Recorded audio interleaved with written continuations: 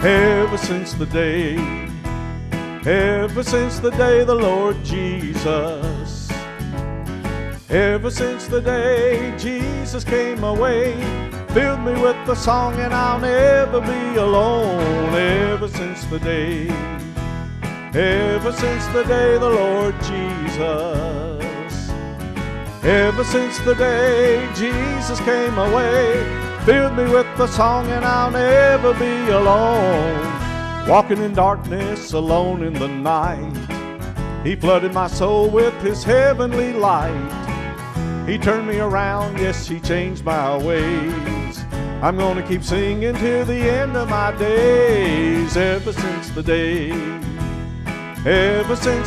the Lord Jesus, ever since the day Jesus came my way, filled me with the song and I'll never be alone. I don't have to fret about what tomorrow will hold. I'm living each day with His love in my soul. Though trouble and heartache will still come my way, I'm gonna keep singing till the end of my days. He brought the sunshine into my life. He gave me a peace that I never knew before. He brought a dead man back to life. I'm gonna keep singing His praise forevermore, forevermore. Ever since the day the Lord Jesus, ever since the day Jesus came my way, filled me with the song and I'll never be alone. Ever since the day the Lord Jesus, ever since the day Jesus came my way, filled me with the song and I'll never be alone. Ever since the day, yes, ever since the day the Lord Jesus, ever since the day Jesus came my way, filled me with the song and I'll never be alone.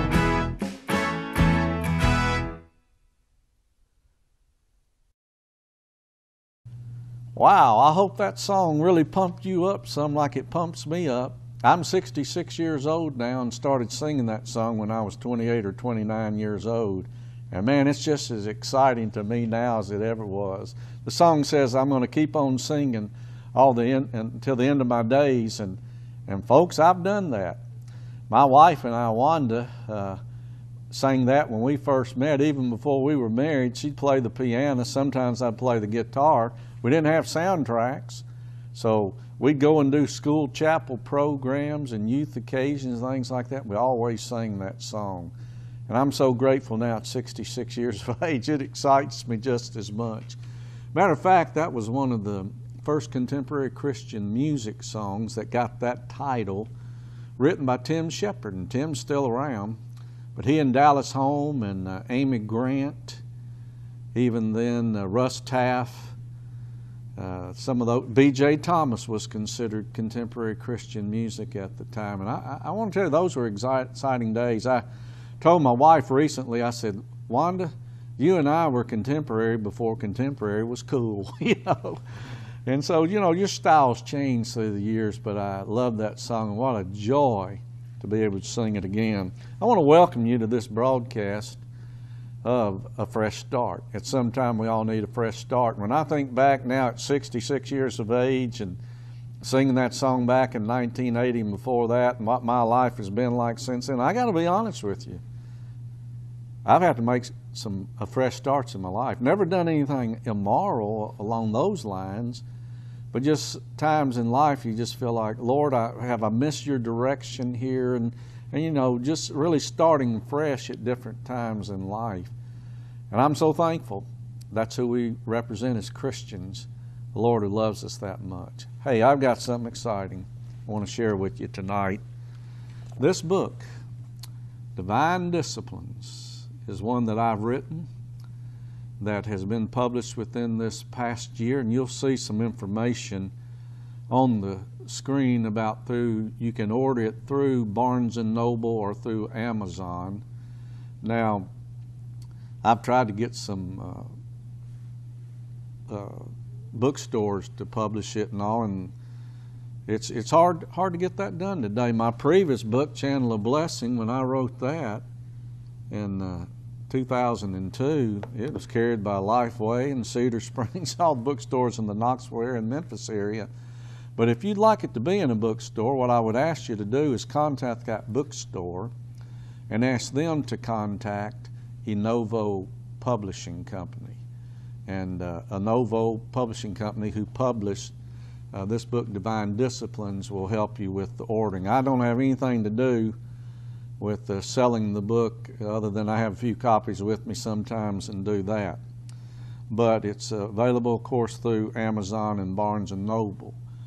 I can also tell you this, if you forget the link on the screen or whatever, all you have to do if you're on the internet is just type in Dr. Bobby Mullins, Divine Disciplines, Amazon, or type it Barnes & Noble that way, and the link will come up then for how you can order the book. I just want to read some off the book, and I'm going to talk overall about divine disciplines and the scripture passage here on the program tonight. But I want to share with you what this book is all about and why I wrote it. On the back cover of the book it says, adversity is essential for every Christian. There's no development of Christ-likeness in a person's life apart from some degree of suffering and brokenness. Difficulties are necessary occurrences in the growth and development of our Christian lives. Christians are not exempt from experiencing trials and problems and suffering. God not only allows adversity, but He even brings it upon us at times. He does not do so because we lack faith or because of our spiritual disobedience, but the Lord uses adversity to increase our faith. It is God's training ground for spiritual growth and maturity, and that's the subtitle of Divine Disciplines. It further states, Divine Disciplines examines the how and why of God's discipline. Among the disciplines covered in the book are darkness, delay, differences, difficulty, disappointment, disturbance, and drudgery. This book by no means exhausts the various ways by which God disciplines us, but it will be an encouragement and an enlightenment to you as you see some of the experiences of your life through divine disciplines. I want to tell you, for me personally, there were times in my life I would think, Lord, why am I being punished for this? You know, it just didn't seem like something was going right, and it wasn't that God was punishing me. It wasn't that I was out of His will. God was training me. He was helping me to grow in my faith. And the first chapter of the book deals with the overall purpose of divine discipline, that it is for our best. And in a moment, I'll read verses 4 through 11 of Hebrews, where the whole theme comes out about divine disciplines comes out. But I do want to read a little bit of the first chapter. Before disciplining you because of misbehavior, perhaps one of your parents actually expressed to you the well-known cliche, this is going to hurt me more than it's going to hurt you. But of course you never believed it then. And as a father who has felt it necessary at times to discipline my children, I do understand the intent of that much used statement. The emotional hurt I felt was not as physically painful as that of my children, but I hurt too, especially when my children got so repentant. Why did I discipline my children for misbehavior if it hurt me as well as them? Well, it is biblical. God tells us in His Word that it is necessary to properly train His children. I also disciplined my children because I believed it was for their good. It certainly was not pleasurable, but the Bible teaches that it is best when our children receive correction for improper displays of behavior. I also disciplined my children in positive ways as they grew older. It was not because of something they did wrong, but it was to teach and train them in what is necessary to exist in life. For instance, we discipline our children to learn how to dress themselves, to feed themselves, to read and write, to carry on a proper conversation, to develop balanced work and play habits, and to get proper rest. God disciplines His children in like manner. Actually, we discipline our children in the manner or means by which God disciplines us. We'll read Hebrews 12:10 in just a moment, but here in the first chapter of Divine Disciplines, I say that Hebrews 12:10 emphasizes that as earthly fathers discipline their children as seems best to them, God disciplines us for our best. The discipline of God is for our best because it is to our advantage and to our profit. And one of the reasons it's for our best is to help us to conform to God's will, to confirm us as His children, to correct us where needed, and to rest us. So that's the beginning chapter there of the book, Divine Disciplines. Now, it's in the 12th chapter of the book of Hebrews where we see this overall theme of God's discipline upon us. Beginning with verse 4, chapter 12 of Hebrews, the Bible says, "You have not yet resisted unto blood, striving against sin, and you have forgotten the exhortation which speaks unto you as unto children. My son, despise not the chastening of the Lord, nor faint when you're rebuked of Him. For whom the Lord loveth, He chasteneth and scourgeth every son whom He receiveth." Now the word there, chastening, can also mean correcting. I like to think of it as the term discipline, but not discipline necessary because you've done something wrong, but again, as I mentioned, to help you develop into the right person that you ought to be. So if you endure chastening, God deals with you as with sons. What son is he whom the Lord chastens not? But if you be without chastisement, you're not truly a son. Furthermore, we have had fathers of our flesh who corrected us, and we gave them reverence. Shall we not much more rather be in subjection unto the Father of spirits and live?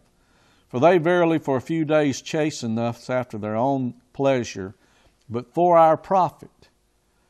Divine discipline, God's divine disciplines is for our profit, for our best, and for our profit, that we might be partakers of His holiness. Now no chastening for the present seems to be joyous, but grievous. Nevertheless, afterwards it yields the peaceable fruit of righteousness unto them who are exercised by it. Now, I just want to kind of give you an overview here tonight, not preach expositorily through this passage. If you get the book in the first chapter, I do deal with those verses, verse by verse expositorily, why God's divine discipline is for our best. But also, as I began to read My Utmost for His Highest with Oswald Chambers, I would see kind of these themes come out about divine darkness, divine delay, and so on. I heard a great sermon years ago by an evangelist in 1986, and he preached on divine disciplines, and he shared some of these terms. And then I began to study it then, and God helped me to develop this into a book. Matter of fact, when I graduated from seminary as a 39-year-old married man with 3 children in 1990, I was so relieved. You would have thought I wouldn't have done anything, but I started writing Divine Disciplines. I'd wanted to do it since 1986, and I still have the original. I love this book here. You'd rather read this, but I still have my original handwritten copy of manuscript of Divine Disciplines. It's been developed more since then. But I finished it in 1990, one day in my office at my church when I was minister of singles. And I taught it in a church training class. When I became a pastor, I preached through it, rewrote it, let it sit dormant for several years. Then I left the ministry for a while to start a fresh start and back to the basics ministry, so I rewrote it then and let it lie dormant again for a while. And then I saw where there was a publishing company that would allow you to submit manuscripts online, and I did it. And they offered to publish the book, and took about a year, but last November it was released. But I want to share with you about each of the divine disciplines that it shares in there, and who I see in the Bible as an example of that particular divine discipline. Now let me tell you something. I deal with 7 in the book. There are more. It doesn't exhaust it. It's just to give an example.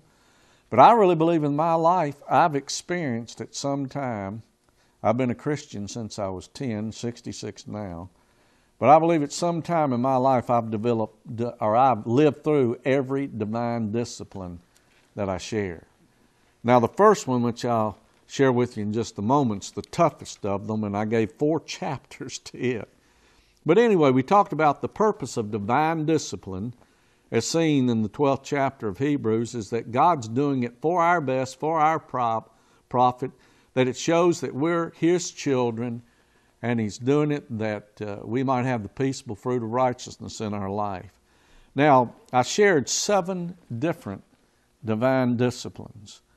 The divine discipline of darkness, the divine discipline of delay, of differences, the divine difference of difficulty, of disturbance, and then divine drudgery.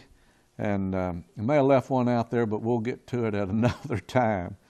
But what I want you to see with God's divine disciplines is how things happen in life for us as Christians, and there are sometimes it's not because we've done anything wrong. But I believe it's to keep balance in life. You know, if for us everything was always going our way, what happens? We get pretty confident then we don't spend the time in prayer that we should.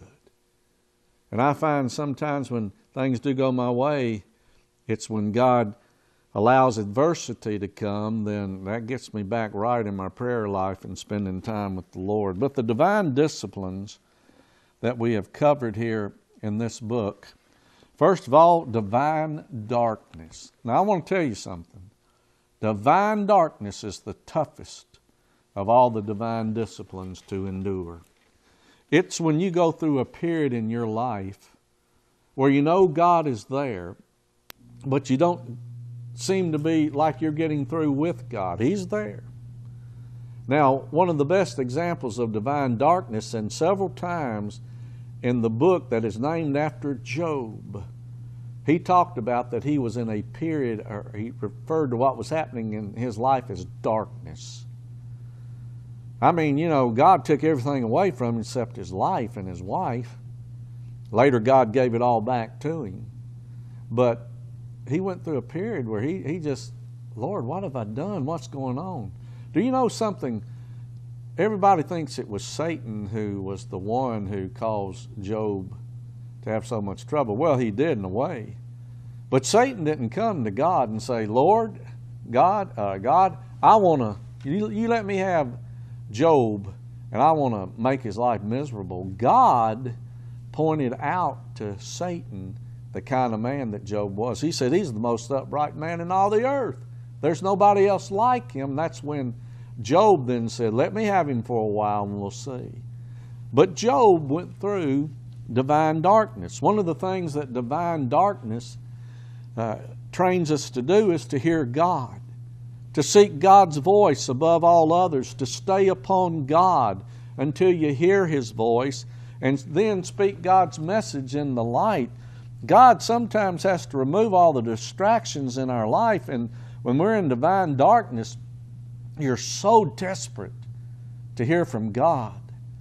And when you do, God wants you to speak that message in the light. A couple of other examples of divine darkness are Abraham.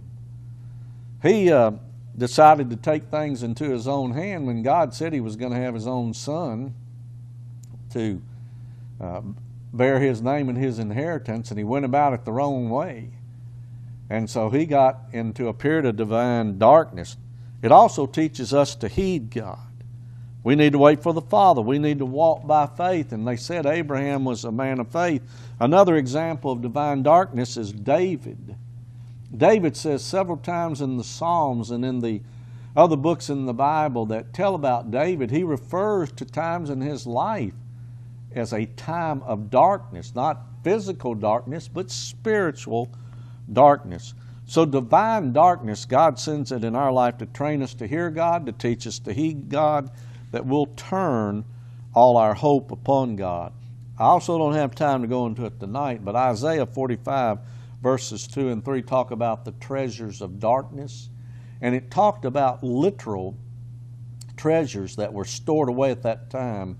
But I also believe there's a spiritual truth in that God allows darkness in our life, and we discover the treasures of darkness, that we have God's presence, that we have His power to lead us to pray, to have perfect peace. There's another divine discipline, divine delay. I use Moses as the example of divine delay because you know what happened to Moses? He knew that he was to be the deliverer of his people, but he wasn't quite ready to lead them yet. You know what had to happen? God had to get the Egypt out of Moses so Moses could get the Israelites out of Egypt. And God sent him to the backside of the desert for 40 years. Divine delay. 40 years earlier, Moses knew that God was going to use him in a special way to be the deliverer of his people, but he wasn't ready for it yet.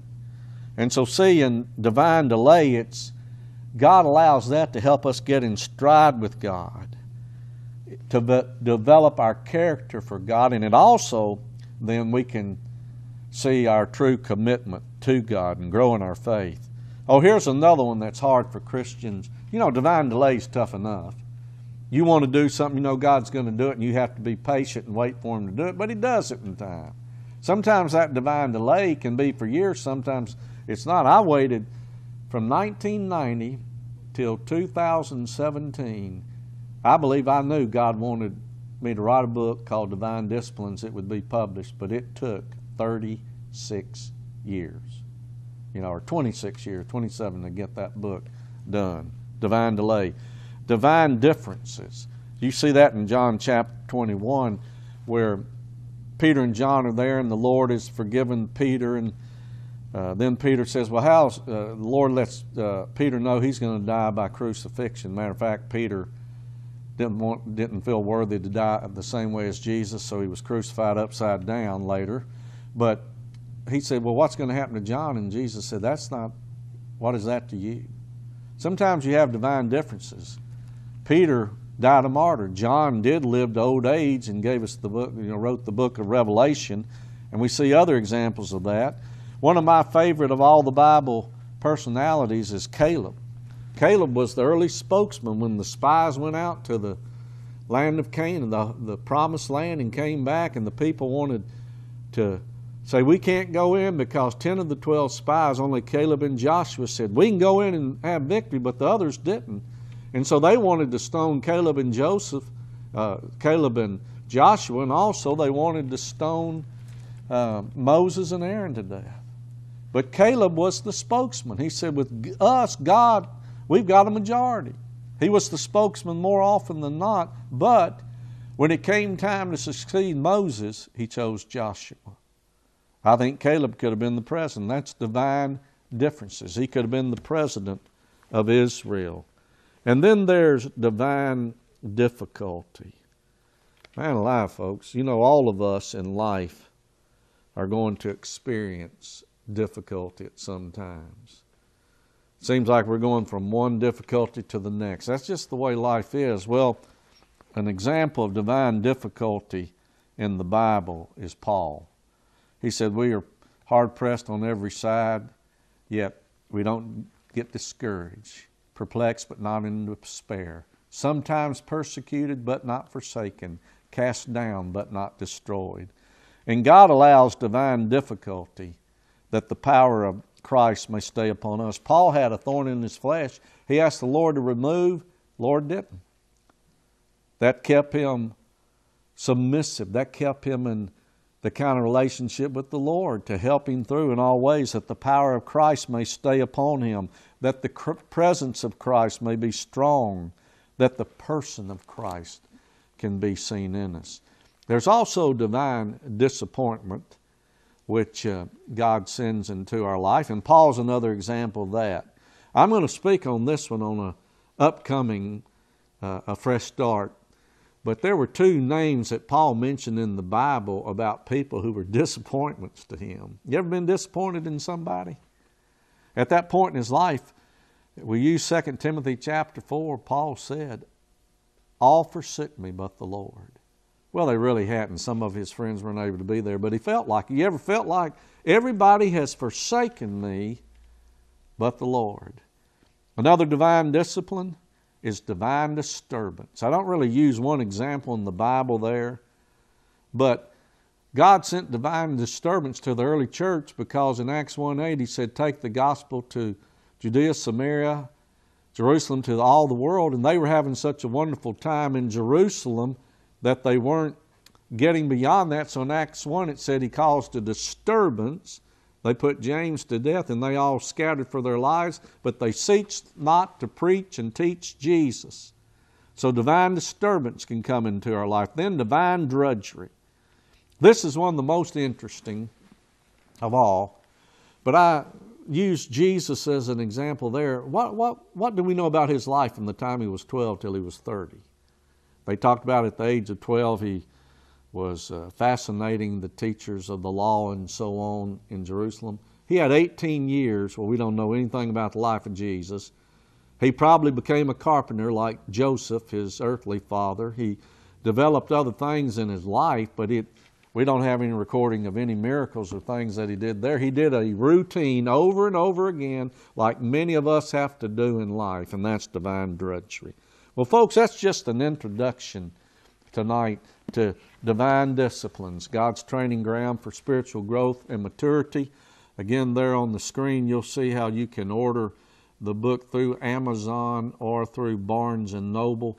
I believe this book will be a help to you and pray that you'll use it. I also pray that if you're not saved, you're not sure you're saved, that you'll confess your sins as the Bible says, repent of your sins, turn from your sins, ask Christ into your heart. Perhaps you've been wanting to do that for a while. And just say, Lord, I'm a sinner. I want to turn from my sins.